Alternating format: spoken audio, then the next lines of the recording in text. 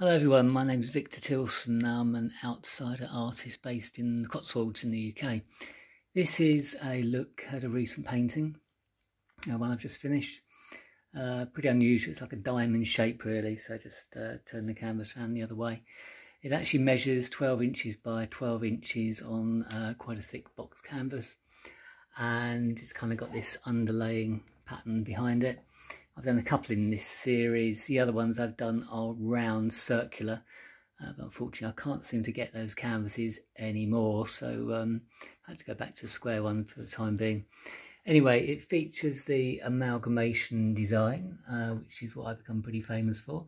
The amalgamation design is this kind of multicoloured texture design there, and I do this by hand.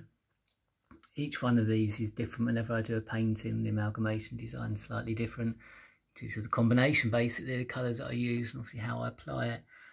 Sometimes I put it right around the side. In this particular occasion, I've just done it on the front. So you've got the sides nicely coordinated with the background design, and the same on the other side as well. And it gives it a nice kind of 3D look actually, with the blue down the side. So quite an unusual painting. I've got a lot of depth to it, and if you're not familiar with these amalgamation designs here, please check out my other videos or have a look on the website, which is victortilson.com. It's Victor with a K.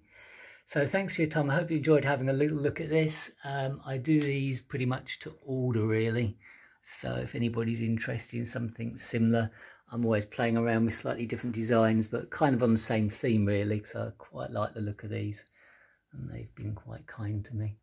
So there we go. So that is the latest painting featuring the amalgamation design. As I said, more about me at victortilson.com. You can also search me on Facebook and Instagram from the website. There's links to those applications as well. Find out what I'm doing. There's more updates on Facebook. That tends to be more hands-on. That's what I'm actually doing at the time. So there we go. Thanks for your time.